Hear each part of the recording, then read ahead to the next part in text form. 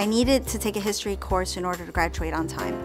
I was a little nervous about taking an online course because I hadn't done that before, and it was the best thing I've done. My name's Angelica Coss.